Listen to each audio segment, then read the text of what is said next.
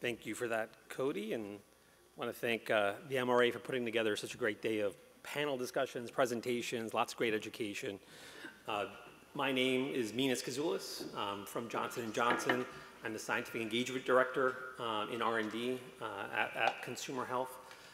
You might know some of the brands that we manufacture, brands like Neutrogena and Navino. We have a huge commitment in really trying to help society, in terms of living healthy, active lives, protecting people from preventable skin damage, skin cancers, even melanoma. And we do a lot of research in that space, from behavioral research to better understand what makes people tick, what motivates people to understand what kind of prevention measures they should be employing. Because I think we all have the goal in mind, I think, in this room to not only treat melanoma, but find ways to hopefully prevent it in the future and really change that trajectory that we've seen over the last 2-3 decades. With that, it's also a personal topic for me too, because I myself have had melanoma. I was lucky for it to be detected at a very early stage. My mother-in-law, unfortunately, was diagnosed at a later stage. She's doing fine, which is great. But when I think about my own family's personal journey, I think of my kids, I think of my family members. How do we educate them? How do we get ahead of it, to make sure that we're preventing this? And so with that, really honored to be able to set up this discussion for you and introduce the panel that will be leading the discussion on prevention. And with that, leading the panel will be Tracy Callahan, who's a 5-time survivor of melanoma.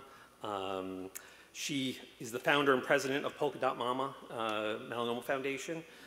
She's joined by Dr. Susan Swetter from Stanford University, Dr. Maria Wei from the University of California, San Francisco, and Dr. Rachel Vogel from the University of Minnesota. So look forward to the discussion. Thank you. I think it's working. Great. It's such a pleasure to be here. As mentioned, my name is Tracy Callahan, and I've been diagnosed with early stage melanoma 5 times, 4 in situ and a stage 1A last year. I was first diagnosed with melanoma at age 38, and I am now 47 and a half, so been dealing with this for quite a few years. I'm a nurse by training, and honestly, in nursing school, really didn't learn a lot about melanoma or skin cancer, and was pretty floored the first time I was diagnosed. My melanoma was actually identified by my husband. He noticed a changing spot, and I went in and really thought nothing of it until I got the phone call. And at that time, I felt like the world was racing around me, yet I was paralyzed with fear and not knowing what this was going to mean for me or my children, who were at the time 5 and 7.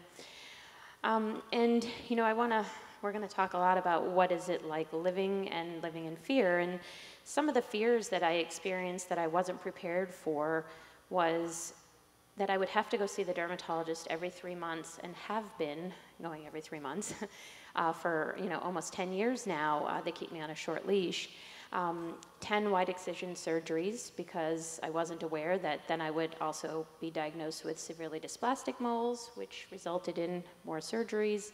And the fear that happens to this day, every single time I go to the doctor and I start sweating, I use humor, they all know me very well, but I realize that I'm scared and coping, and every time I have a biopsy and the phone rings, I know that either it's going to be a great day or I'm going to have to deal with something else.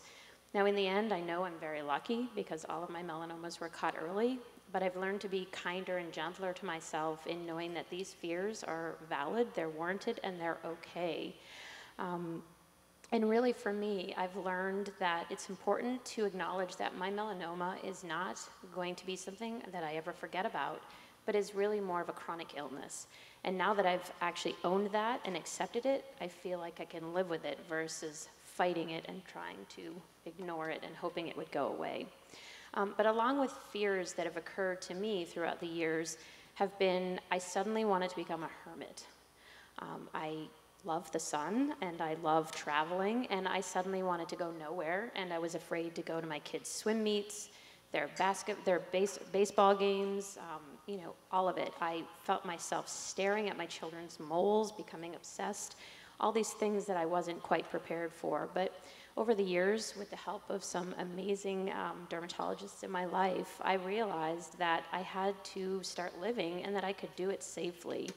I started finding the best sunscreen that worked for me. My dermatologist had said the best sunscreen is the sunscreen you'll wear.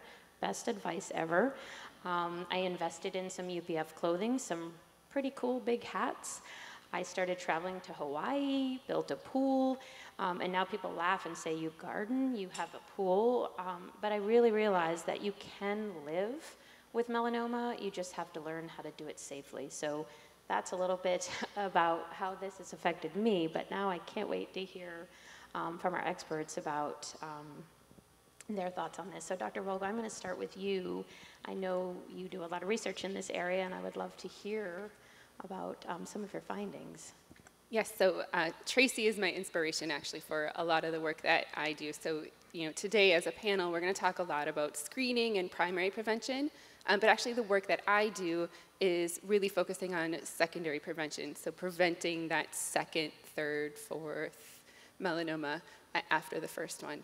And so thanks to the MRA and the American Cancer Society, I just completed a very large randomized controlled trial among melanoma survivors where we tried to change their behaviors, to try to reduce their sun exposure. And, and truthfully, I've spent a lot of time talking with melanoma survivors before we started this work.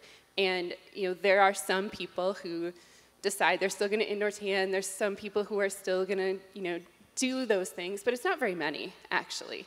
It's startling every time I hear it, but it's really, what I heard most often is, I was at my kid's soccer game, and then their friend was playing, and all of a sudden it was 3 hours later, and I had a sunburn. Or I put sunscreen on my kids, and I forgot about myself. So it was these unintentional sun exposures was really what was driving a lot of the sunburns that we were hearing from in these melanoma survivors. So, pretty consistently in melanoma survivors, we're hearing about a third of them still experience a sunburn each year. And, so for us, we're really trying to reduce those sunburns. So we ran a trial where we gave everybody a device, similar to what we're all wearing right now, an Apple Watch. It's not an Apple Watch, but it's the same idea. And it measures UV. And so with the idea that the people that were in the intervention, they just got that information right away. How much UV exposure were they actually getting?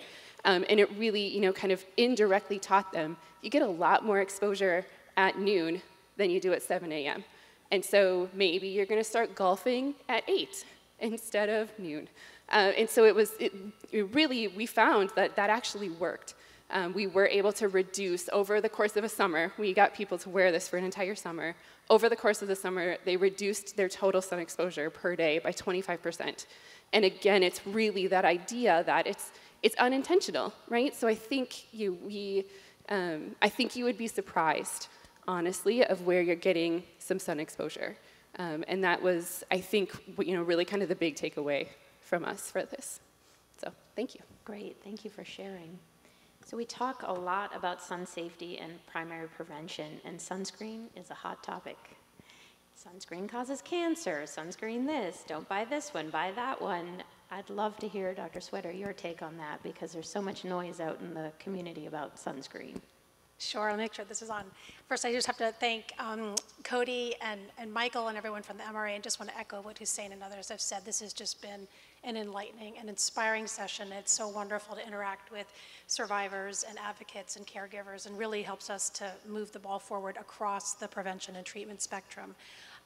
With prevention, just to note, we think about this primary prevention issue, it's no small feat. I mean, in 2015 or 2016, the CDC issued a report saying that between the years of 2020 and 2030, if we were to enact a national primary prevention comprehensive campaign in the US for melanoma, we could prevent about 230,000 cases and avert about $2.7 billion in first-year treatment costs. So that's not related to costs for advanced treatment for expensive immunotherapies and targeted therapies, but first-year treatment costs for wide local excision, sentinel node biopsy, et cetera.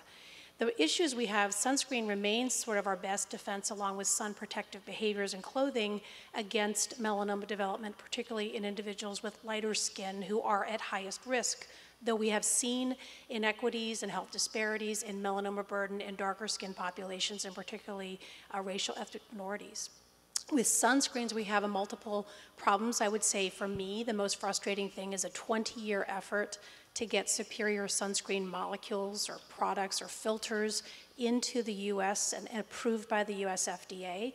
There are better sunscreen filters abroad, and I let every single one of my patients and all of my redhead patients who are at significantly higher risk of melanoma know about the availability of better UV filters. They've been used for decades very safely and effectively around the world, and they're not in the US. And so I always am asked after this session and give people advice. We hand this out. It is legal to purchase your sunscreens from abroad. They are over-the-counter products. So one issue is just the inefficacy of our sunscreens. The other is the issues related to consumer safety and what are really probably myths more than realities about the safety of US sunscreens. So some of them that have been touted by the Environmental Working Group, which is a consumer watchdog organization from years ago, dealt with estrogen disruption, parabens that might be causing cancer, which are in they're preservative in every cosmetic and over-the-counter lotion you have. Retinoids, which actually we use in higher doses to prevent skin cancer, particularly keratinocyte carcinoma in transplant populations who are immunosuppressed, and then issues with nanoparticles in those mineral sunscreens, the physical sunscreens being absorbed through the skin, and all of those have really been largely refuted. The biggest problem we have is that one of the chemicals, oxybenzone, is actually a potent photosensitizer, meaning it gives you a photosensitive rash. The other issue with that one is that it's been shown along with another ingredient in US sunscreens, I think it's octinoxate, to potentially damage coral reefs in laboratory settings. But if you talk to individuals about the issues with coral reef damage and the Environmental Protection Agency, this is a very small and very probably negligible reason that we see coral reef blight. When we look at ocean acidity, climate change, ocean warming, pollution, many other things which are damaging to coral reefs. Nonetheless, Florida and Hawaii are now banning chemical sunscreens, which I think is a mistake because in the US, our mineral sunscreens just don't cut it. They don't do as good enough a job as even the chemical sunscreens in the US. You have to have a higher percentage of that micronized zinc oxide and titanium dioxide. And then finally, I just want to talk about absorption. The other two studies that were published in our major journals, the New England Journal, were in the last 2 years, and they showed that if these sunscreens in the US were used to an inordinate degree in a laboratory setting, so not in a real life setting where individuals applied the actual amount of sunscreen to reach the advertised SPF, they did it 4 times a day for 4 days, and they actually then measured blood levels and found that there weren't toxic or harmful levels of these various chemicals, but there were enough of a concentration in the blood to not waive further toxicology studies. So the FDA is going to be very judicious and say, well, we have to worry about absorption of the chemicals, but unfortunately, I think consumers hear this and say we can't use any sunscreens because they're not safe. So we have to really work on advertising, promoting safe sun messaging. Sunscreen is part of that in very young children, sun protection, having little children, infants out of the sun. Mineral sunscreens are fine for people with allergies to those chemicals. And frankly, I think we just have to do a better job of getting these chemicals into our sunscreens in the US. Thank you. Dr. Wei, we want people to learn how to live their life in the sun. Obviously, we just heard some great information about sunscreen, but are there other things that people should be thinking about? Other ways to stay sun safe? Yeah, and Tracy, I wanted to thank you for sharing your experiences. It's so valuable for us to hear as practitioners our patients' experiences. I wanted to add a little bit about sunscreen because we have just finished a study on sunscreen use and we're writing it up now. And one also problem with sunscreen is the amount that people use. This is a critical problem, and we looked at the patients in our melanoma clinic who've had melanoma, and none of them were using the right amount. And so we did some testing of what was the most effective counseling. We looked at paper, which seems to be standard of care, kind of hand a piece of paper that has suggested sun protection guidelines, or we did a very sort of comprehensive in-person counseling where we demonstrated with the patient's own sunscreen how much to put on. Because there are recommended volumes to put on to meet the SPF on the bottle. And some patients were aware of it, but most people weren't. And even those that were aware had no idea how to put that on because the sunscreens all differ in viscosity, how runny it is, how thick it is. It looks different. So we were able to bring everybody up into the recommended usage. But we followed it over time, and it wasn't robust. People forgot after about 3 to 6 months.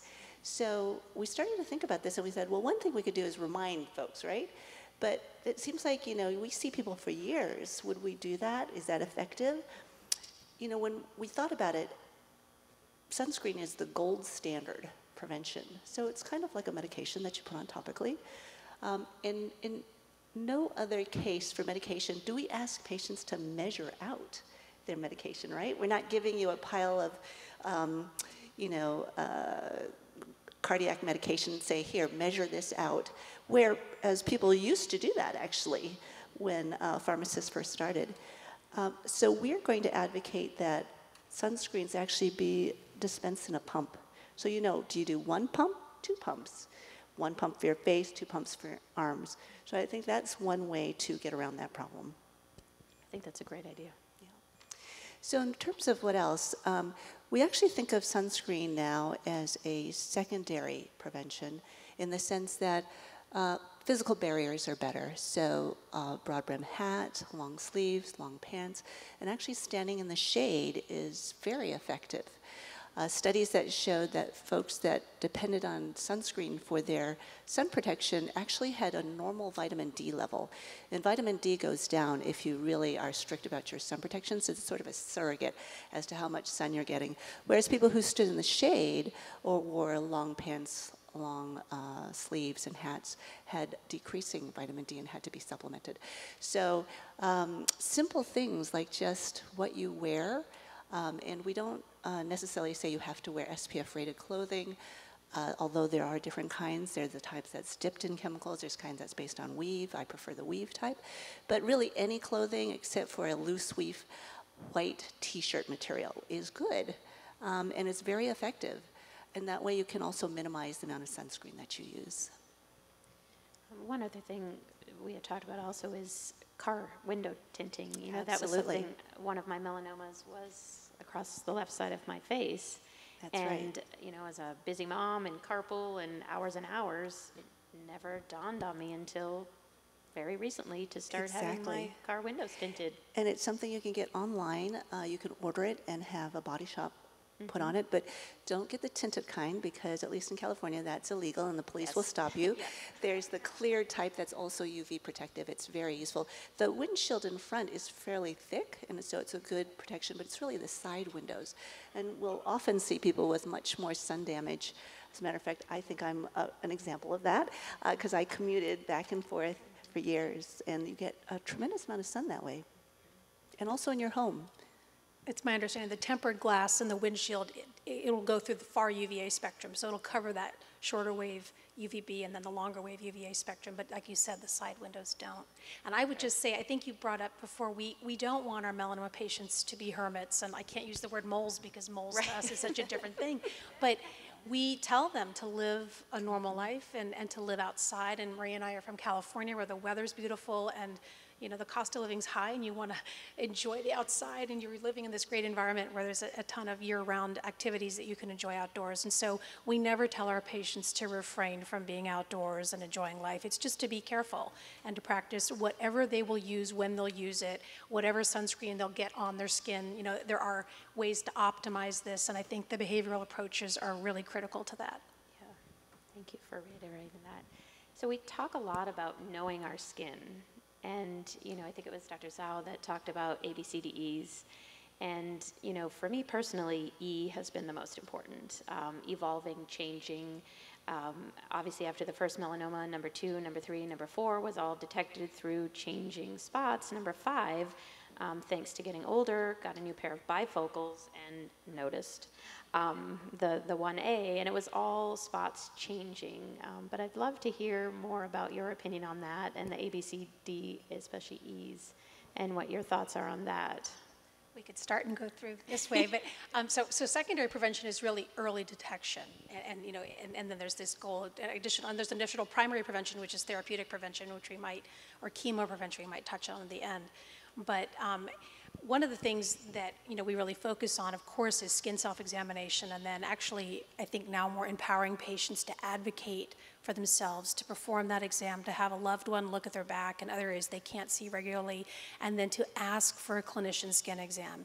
Because empowering the patients to advocate and self-advocate is really going to get patients into care earlier across all racial ethnic groups in rural areas where we have less specialty access, less dermatologist and oncologist access, and then now the increasing use of novel technologies, including AI-based smartphone apps and other things that we're trying to all work on with digital imaging outreach. So a lot of things have to do with that recognition of warning signs.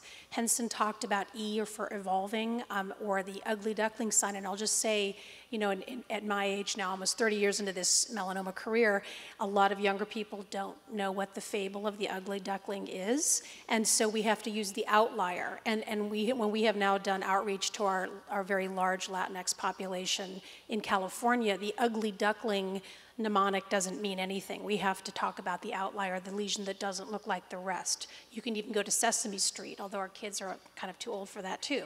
Which one of these does not match the other? But that's actually more, I think, an easier way for people to recognize. It's a pattern recognition. It's kind of this fast thinking versus slow thinking where people say, that just doesn't look right to me. It doesn't match the other, whether it's pink or brown, whether it's pigmented, whether it's raised or flat.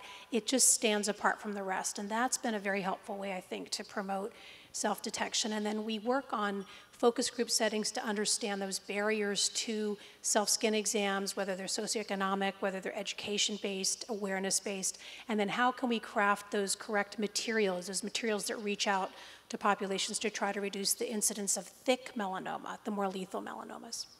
Maria? Thanks, Susan. That was pretty comprehensive. So you know, a question that I often get from my patients is, what am I looking for? You know, I don't know what a skin cancer looks like. And I often tell them, you know what, get to know your skin. Your homework is to get to know your spots and your bumps. Because as Tracy pointed out, really cancer is change. Cancer is uncontrolled growth. So anything that's on your skin that you see that stays the same, nothing to worry about, even if it looks, you know, quite alarming, which a lot of benign things do. And I encourage them to use photos. We use total body photos in our clinic, and many clinics do, and we follow longitudinally. And we're starting to do research in technology and leverage technology in following lesions.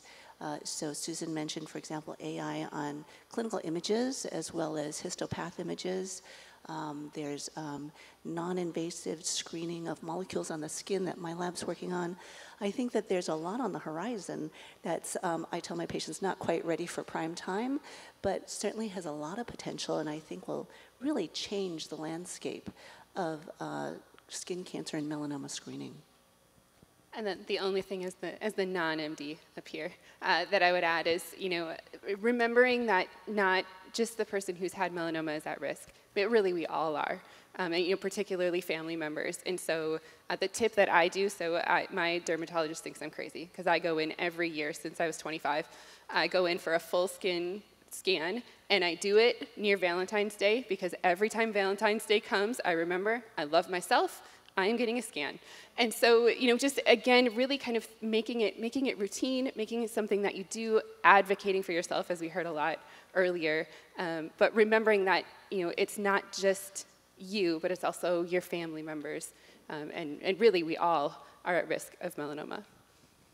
That leads into actually my next question and point, so thank you for leading into that. That, you know, that was something that was a bit of a surprise to me in talking to other melanoma patients is our loved ones. What does this mean for my boys? What does this mean, you know, for my sister? And I don't think that's something we often talk about, you know, that my boys are at a much higher risk given the fact that I've had 5 melanomas, and would love to hear your take on, you know, what we should be doing for early detection and prevention of those that are genetically related to us. Any thoughts on that? Well, I always tell my patients that, you know, most individuals don't warrant doing what's called germline testing for hereditary melanoma risk. There are specific criteria we follow based on the number of melanomas, invasive melanomas in particular, whether there may be other cancers like pancreatic cancer in which there can be a certain mutation that we want to test for and then do appropriate screening. We've talked a little bit about some of the mutations today in BAP1. There's one P16 or CDKN2A that we will screen for in appropriate patients.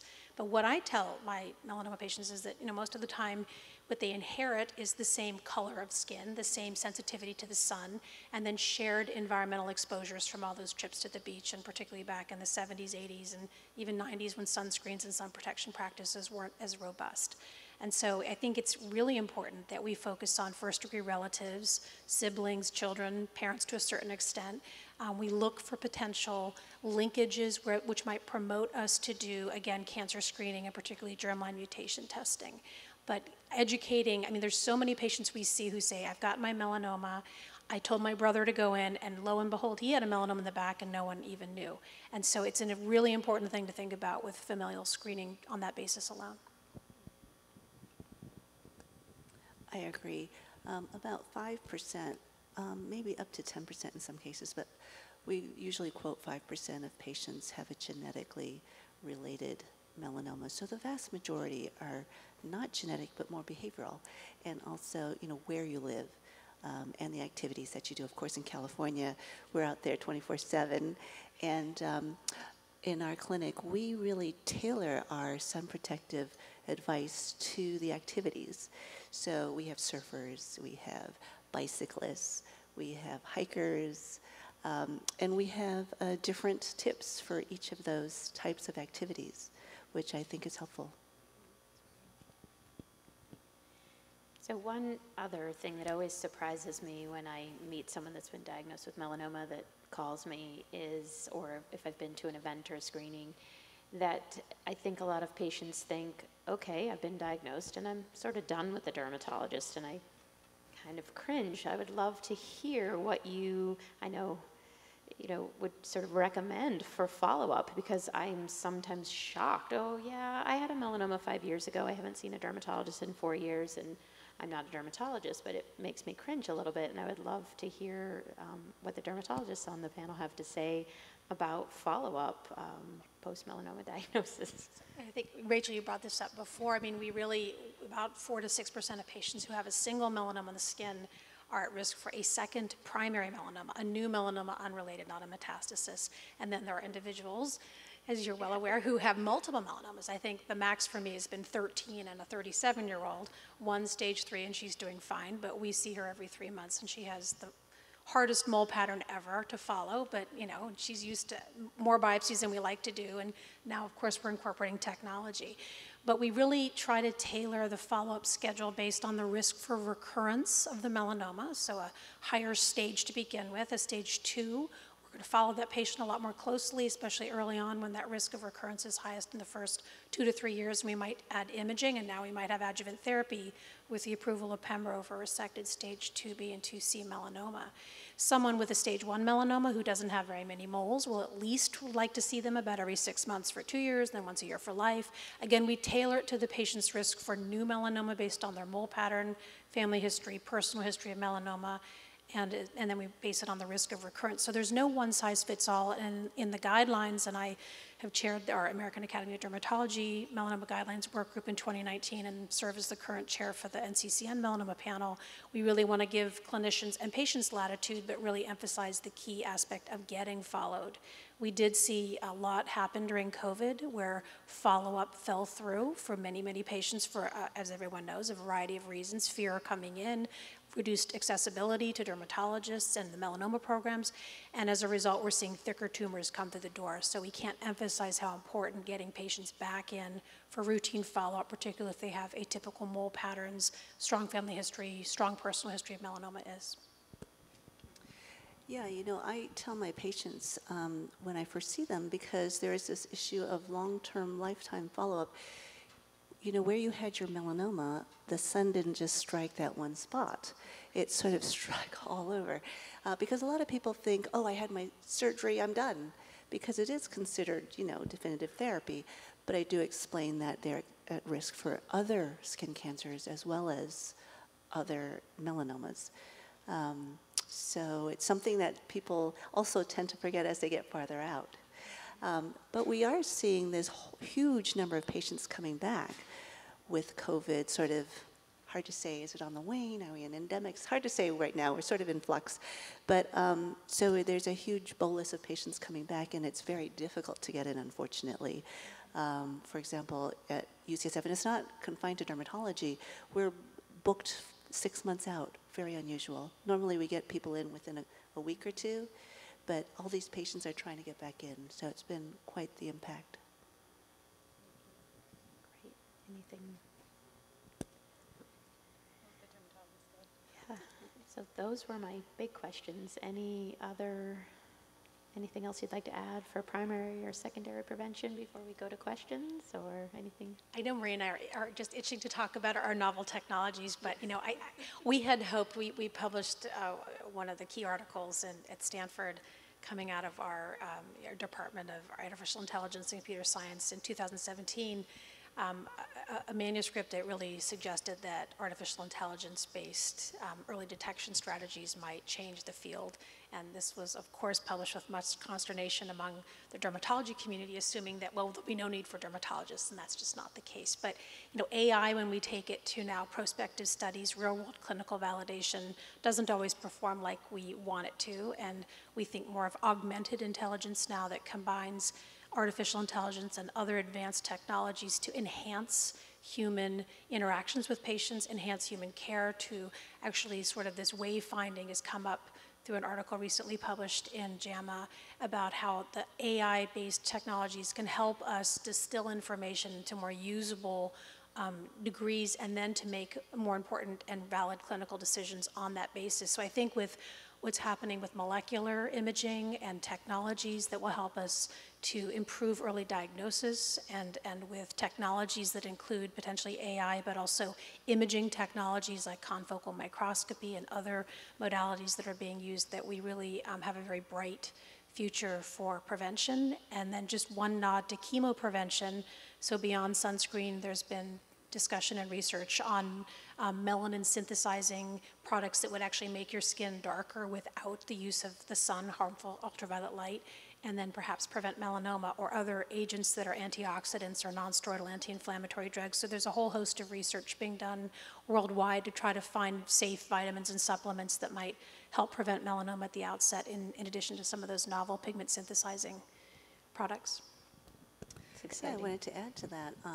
Really wanted to emphasize that in the beginning of AI, there was so much excitement about how it was going to get rid of human error and just revolutionize everything. And well, when you think of it, if you get rid of human error, you're getting rid of humans, really. And so AI took, thought about that a little bit, the whole field. And I just went to a conference on Monday, and really now the emphasis on augmenting human performance. And just as studies have shown that if you have a dermatologist and a primary care physician, you have the thinnest detected melanoma and the best prognosis.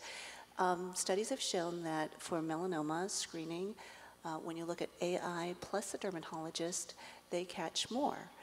Because the AI is looking at different things than the dermatologist. It's complementary. And the next step also is ethical AI. Right? So a lot of AI is based on retrospective databases that were collected for other purposes. And what we really need is databases that are collected fit for function. And, the data scientists are used to getting data from, let's say, a medical collaborator, and it's transferred in a second, right? But those are retrospective databases. When you talk to them about, okay, let's go ahead and prospectively collect data, they're falling off their chairs, because we're talking about months to years, whereas my computer scientists come to me and they're apologizing. They say, oh, you know, this experiment, I'm so sorry it's going to take so long. It's going to take a day. I'm going, a day? Wow, that's fantastic. So, you know, we have a little bit different timelines and different languages and working together on that. But I think the horizon is really bright. I think there's a lot coming down the line that can bring screening of melanoma into precision medicine and also address gaps in care that Susan touched upon with racial minorities and access issues such as that. And I guess the one thing I would like to add is, you know, every time I talk about sun behaviors or, you know, behavior change, certainly it's not easy. And I always worry about the blame, right? So the intent is not to blame or blame yourself or any of that. It's really about how can we make it just a little bit better. So a way that I describe prevention or that I think is really helpful is that, you know, thinking about having a cup. And every risk factor that you have, pour some water in that cup, right? So you have red hair, pour some water in. You have light skin, you pour some water in. You indoor tanned when you were younger, pour some water in. And eventually that cup overflows and you're gonna have melanoma. And so the thought really is to try to reduce that cup as much as you can. And some of that we can't control. Right? You can't control your hair color, really, your natural hair color. So, we can't control some of that. But our sun exposure is something that we can have a little bit of control over and be really thoughtful about. And so I don't want you to leave here, blaming yourself, thinking about that sunburn you got last summer. I don't want that. But be thinking about what could I do different just a little bit. Right? So maybe it's you put sunscreen on your face every morning so that you never think about it. Maybe you keep an umbrella or something to give you shade in your car so that the next time you're at a soccer game, you have a shade, something with you. So thinking about how you can make it routine without blaming. That's great. Thank you. Thank you, everyone. This was wonderful. I think we can probably open up to questions, but I do also want to echo and say thank you to Cody, Michael, and the MRA. I've been coming to this forum for many years, and it's great to see dermatology and early detection voices really increasing each year at these meetings. So thank you for that. Any questions? Thank you, Tracy.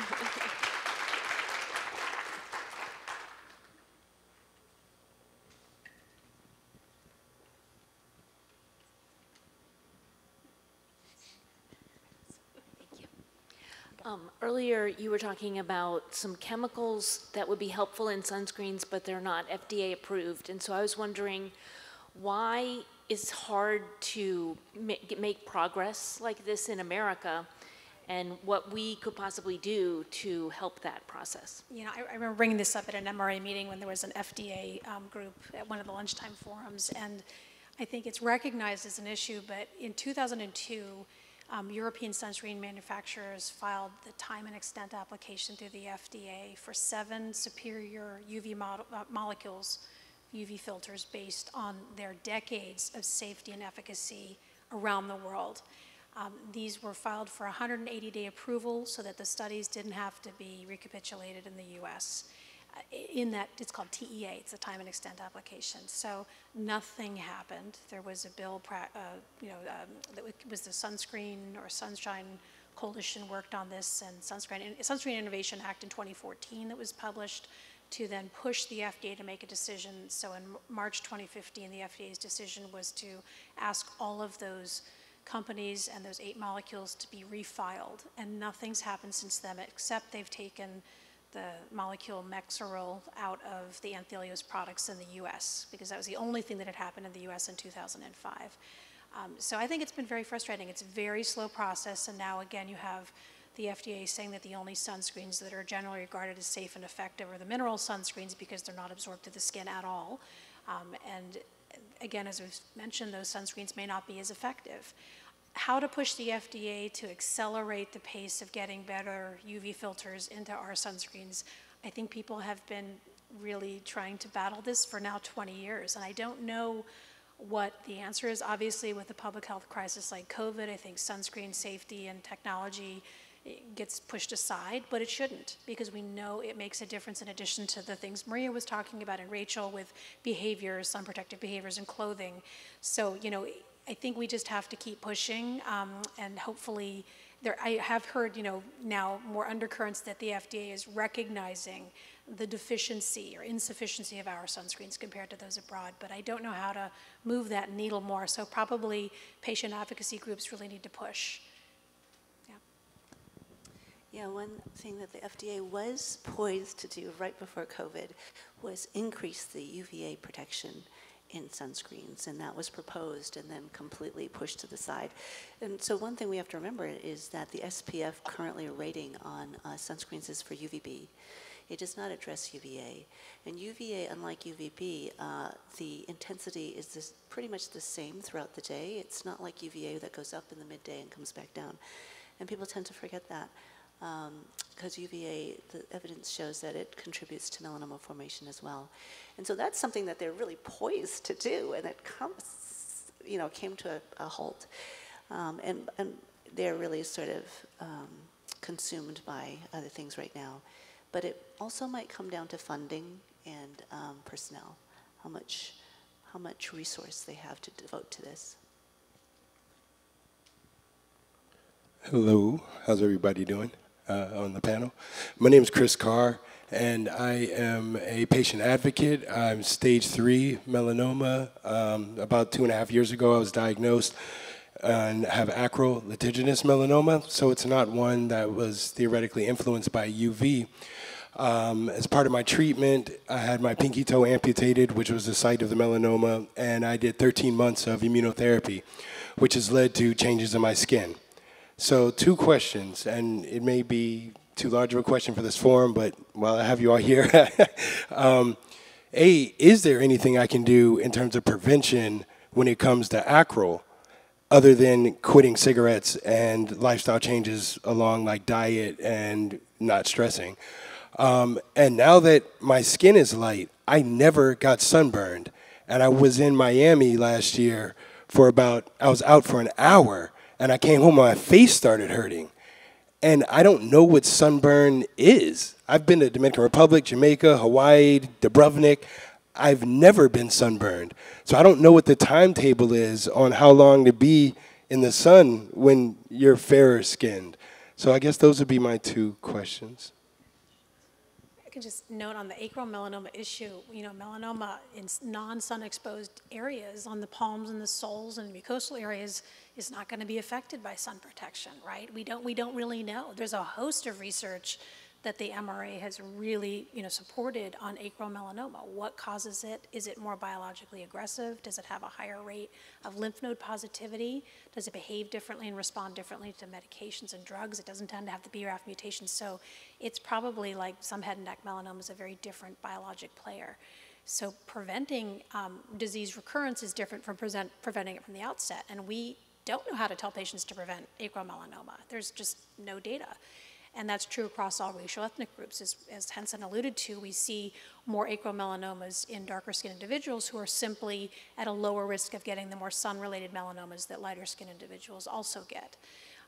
For preventing disease from coming back, I hope we have agents and supplements that will prevent that sort of tertiary prevention of preventing disease recurrence beyond the immunotherapies, but we haven't yet identified certain medications or drugs that patients should take to try to prevent a disease from coming back, apart from the immunotherapies and adjuvant therapies that are now being given in patients with resected disease. The skin lightening and skin changes that can occur from immunotherapy, or the skin sensitivities that have happened, or rashes that people get. We don't like to use the word rash in dermatology. We give it a name. So dermatitis is a specific type. Dermatologists need to be there in the randomized controlled studies, quantifying and characterizing these rashes. That's my plug there. But we don't know how long some of these last. They can be a very long-lived problem with skin sensitivity or sun sensitivity in a person who has been on one of the targeted immunotherapies despite coming off that therapy. And so I don't have a perfect answer for you, but I would step up sun protection even though traditionally you haven't had to use it. I don't know, Marie, do you have any experience with that, with sort of long-term sun sensitivity in somebody on immunotherapy? Yeah, no, it's a great question. I did want to point out, though, that immunotherapy does not have effect against primary melanomas. we do see people who are right in the midst of their immunotherapy and they get a second primary. And that's because of the T cells. The primaries don't seem to attract as many T cells as metastatic melanoma, and you have to have a certain density of tumor infiltrating T cells in order for immunotherapy to work.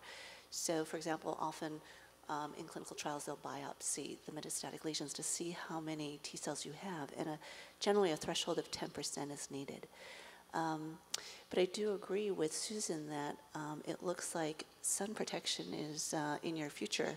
The sun is not your friend anymore.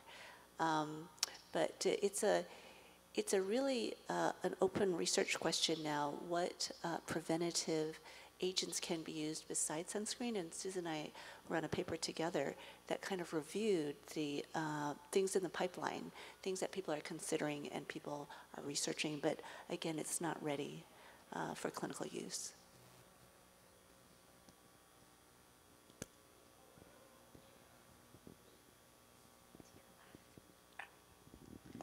Hi, I have a question. I had my first melanoma 5 years ago, stage 2C, and I since had 4 more that were stage 1 and in situ.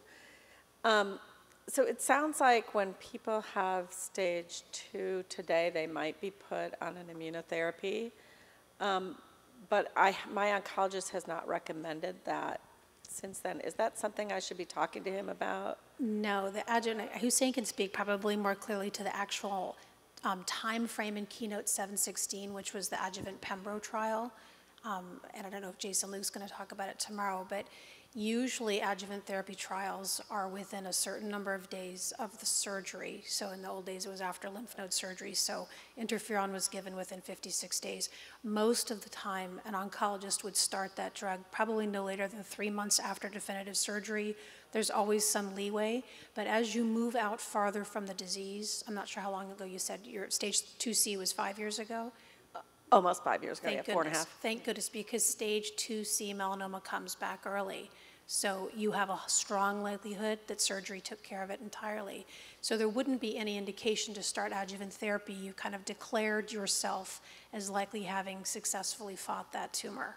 And so that adjuvant therapy discussion, this has to come up all the time. We saw a patient the other day who was about 9 months out from a tumor, and he has very dangerous attributes within the tumor, high mitotic rate, and had ulceration, but he's 9 months out. And so we don't have the data to support that we should give him adjuvant therapy, the caveat being that if the disease comes back, we would give him immunotherapy in the, right away. But Hussein, I don't know if you want to add to that, because I was trying to find in Jason's slides, but usually those therapies are given within a very, very defined short period of time after the surgery, and then that's the adjuvant setting. So it's 90 days, some studies have been 100 days, so 3 months. And then the point that Dr. Swetter just made, most of our adjuvant therapy is for a year for a reason, because the highest risk is in the first year. Okay. And generally we think about half of all melanomas that will come back in that first year. So by the time you're a year out, again, you've declared yourself. So for my subsequent melanomas, I'm pretty sure they were all new primaries. They would know if it was a recurrence, right? Recurrence is very different. There's a harmless type of recurrence that is in the scar itself that has an in situ component. It involves the top layer of the skin, the epidermis, and we just re-excise that by and large. Sometimes it would warrant a lymph node biopsy, but that's not common. But when you have, there's a dangerous recurrence that actually is a lymphatic recurrence in and around the scar, satellite metastasis or in transit between the scar and the lymph node basin, which is a stage 3 recurrence. And those patients are having that tumor resected and now often going on adjuvant therapy. But when you get these new tumors that are melanomas in situ, another thin melanoma, the 5 melanomas, these are all new primary melanomas. So ways to prevent those deal with the sunscreen, sun protective behaviors, maybe a chemopreventive agent if we can ever find and identify the right one. But they are not going to affect your overall prognosis. You take each one separately. Okay. Also, I like that term you used, declare yourself successfully. I think everybody should just do that. If it were that easy.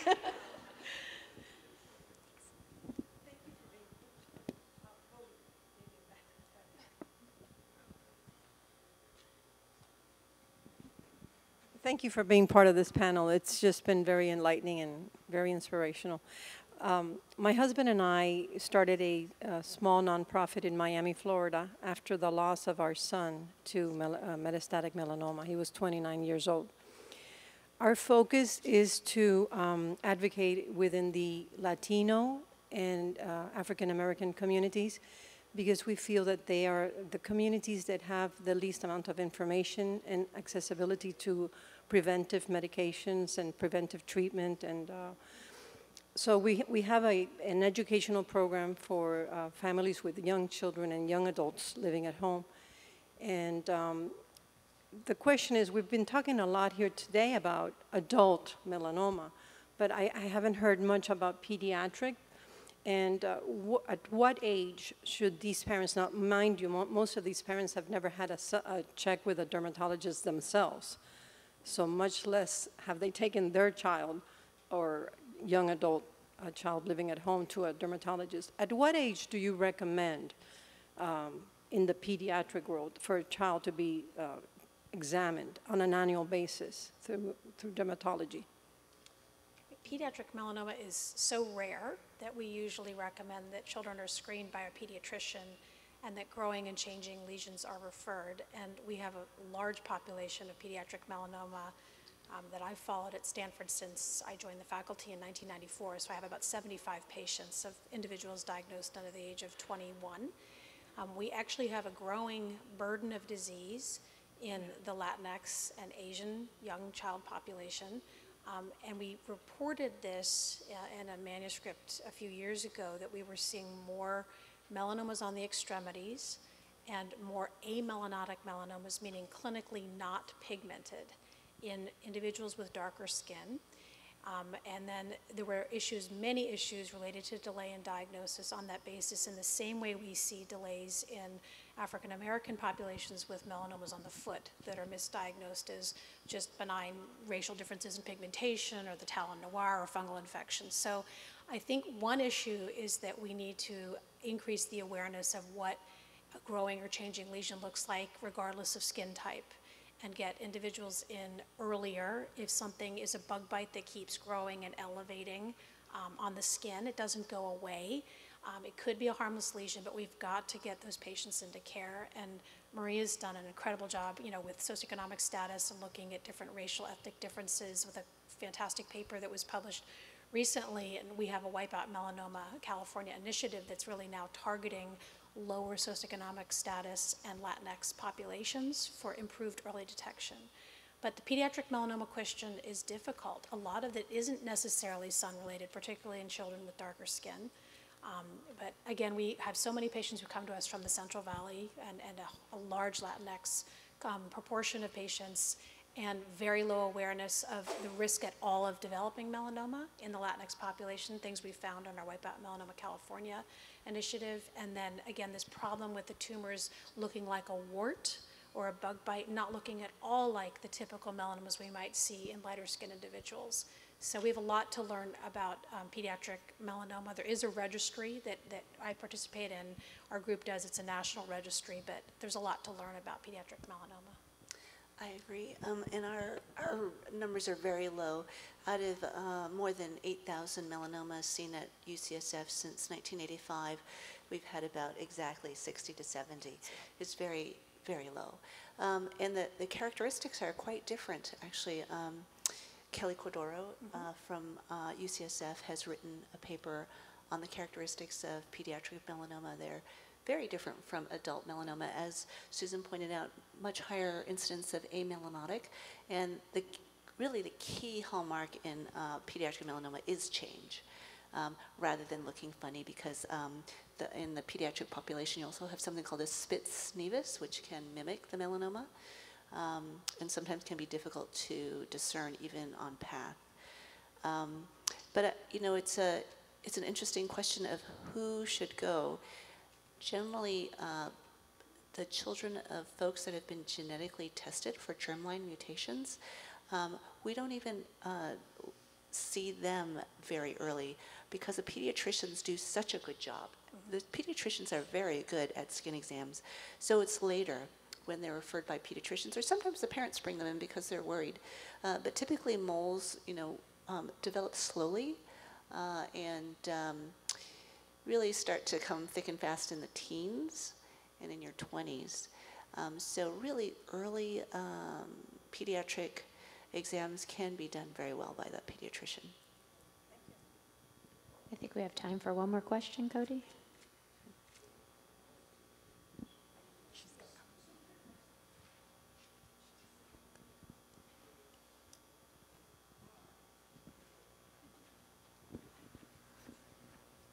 I'd like to ask you, I know you can't name the sunscreens. Oh, I actually can. Oh, I'm you happy can? to. I'm I was wondering. I just say, I'm happy to. I'm happy to. Sorry. So I'll give you actually a really simple answer is just Google the term Tinosorb, Tinosorb. Tinosorb, there's two chemicals that'll come up. It's got a very long chemical name with a dibenzylmethyltriazine, but typically you'll find either it'll say bisoprolol or bemetrizanol. There's Tinosorb S and Tinosorb M. They happen to be in Anthelios sunscreens outside of the U.S., not inside the U.S. The Anthelios sunscreens in the U.S. are no different than Coppertone or Banana Boat. Again, they took out Mexeril in 2015. The price point is still high. So if you're going to get Anthelios sunscreens, buy them abroad, and they are available everywhere. They're in the airport in Puerto Vallarta, Mexico. I told my daughter who was coming from a trip, I said, go to the airport pharmacy and bring me home as much sunscreen as you can. I take checked luggage so I can get sunscreen from abroad. Avene, A-V-E-N-E, I had the pleasure of being in Mont Blanc doing the tour, and I saw in an entire wall of orange, because the Anthelios is orange and white and the Avene is in an orange. They both have all the good sunscreens. Uvinol is another good, U-V-I-N-O-L is another good and superior filter. So there are a number of chemical names, but if you look at Tinosorb, you'll get to learn about it. And even the Environmental Working Group has now not found any deficiencies that I'm aware of with the Tinosorb. Tinosorb is not the name of a sunscreen, it's a trademark name for those ingredients, which is either the bisoprolol or bemetrizanol. I refer patients to a pharmacy in Canada. I have no stock in the pharmacy. They've been quite reliable, and a lot of patients we have will order from that pharmacy. And that I should probably not mention. That sounds like it's a part. But we found, because the problem is patients go online and they look up Anthelios and find it, and then they order it from Amazon, and it's just the same as what's in CVS and in the U.S., and it's not going to be the same. So they're remarkably different. I've now convinced my daughters in their 20s of the merits of these sunscreens because they've had enough sunburns with the U.S. brands, including minerals. So they really are remarkable. And every redheaded patient I have, I want on that. Are you on the sunscreen yet? I'm going to give you some. I was just going to say, please. Although I do use Avene, I'm very happy to hear that you like that. I have to, though, what Maria said, too, is, sunscreens are not palatable to a lot of people. I also work at our VA Palo Alto, and the elderly veteran population has almost nothing to do with sunscreens, and men don't tend to use sunscreens as much as women, so protective clothing, hats, eyewear, anything that someone will use in a judicious and regular fashion, and not be a hermit, be outside and enjoying life and healthy activities outdoors. That's what we want to really promote. Thank you. Thank you. That was great, thank you. All right, so thank you again. Let's have a nice round of applause.